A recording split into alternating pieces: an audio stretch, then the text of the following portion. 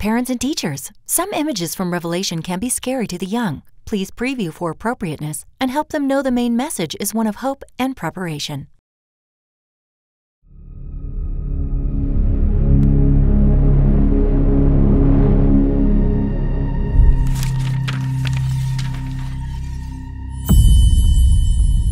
And once more, John's magnificent vision continues.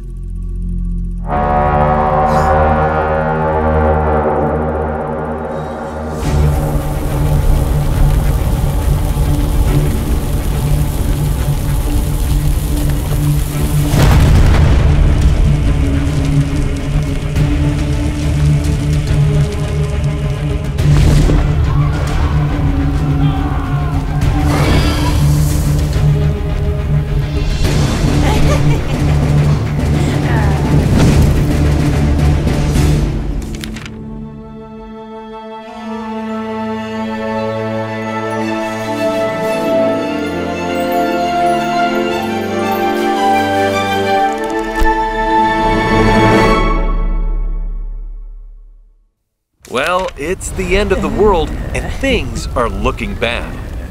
But before we get to the end of John's vision, let's skip to the end of John's book, where he gives a stern warning to not add or take away anything from what he's written. Was John talking about the book of Revelation or the whole Bible? Some people think that John meant there would be no more scriptures ever. Huh? Well, this doesn't make a ton of sense for a couple of reasons.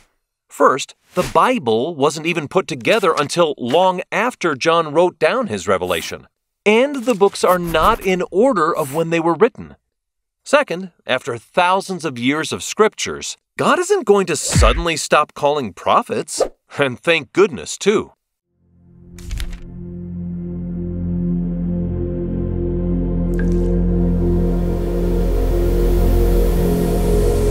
Even with God's wrath destroying the evil of the earth and the wicked nations warring amongst themselves, the end of the world looks like it's going to be kinda crazy for everyone. Satan and his beastly minions want us to be scared, confused, and miserable. And temptation will be everywhere. In ancient days, Babylon was a mighty, conquering nation. It was the height of power, wealth, glory, knowledge, entertainment, and enticements. What kind of Babylon do we see in the world today? Come out of her, my people, pleads a voice from heaven, so that you will not share in her sins, so that you will not receive any of her plagues. It turns out that evil isn't something you want to make a bargain with. Babylon gets destroyed by her own beast. Plot twist. With the world falling apart, the forces of darkness pursue their main target, the followers of Christ. Will they lose hope? Will they give in?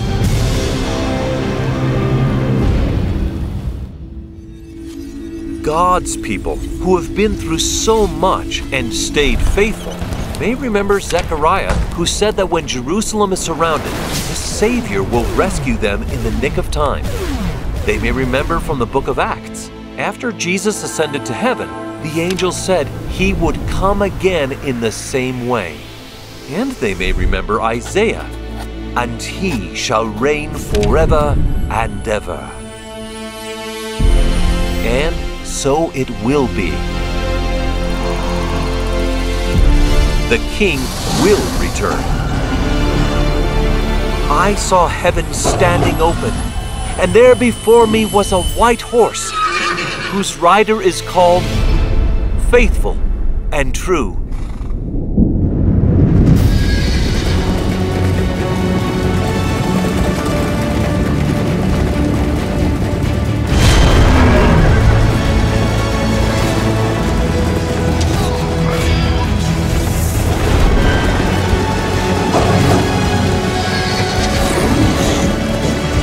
Satan is defeated and bound for 1,000 years, and then after one final struggle is banished to outer darkness.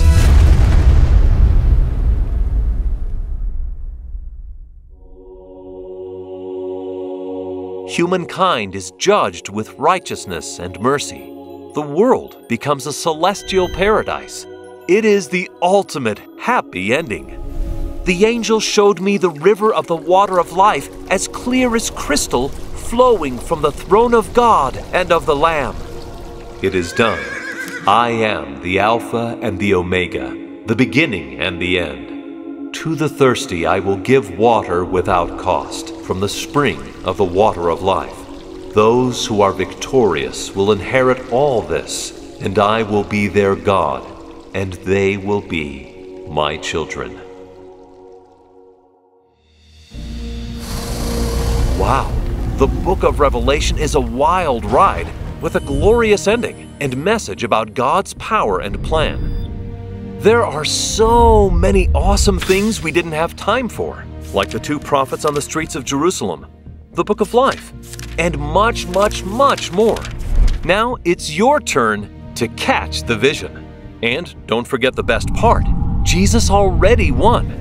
He already completed the atonement, which means victory is also ours as soon as we choose to come and follow Him. So let's choose now. There's no time like the present. And God shall wipe away all tears from their eyes, and there shall be no more death, neither sorrow nor crying, neither shall there be any more pain, for the former things are passed away.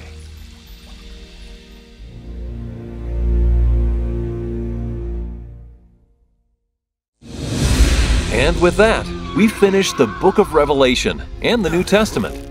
Thanks for joining us this year. The whole Line Upon Line team feels so grateful to bring these videos to you in hopes that they help in your study of the gospel. We've had front row seats to the life and world-changing teachings of the Savior during His mortal ministry.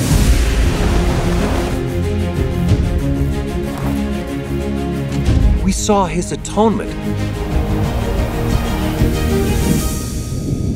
and resurrection, completing His triumph over death and hell.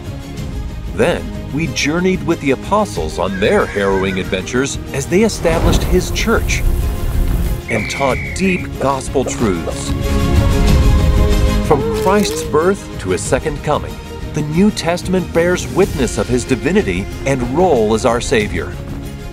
Next year, get ready to explore another testament of Jesus Christ, the Book of Mormon.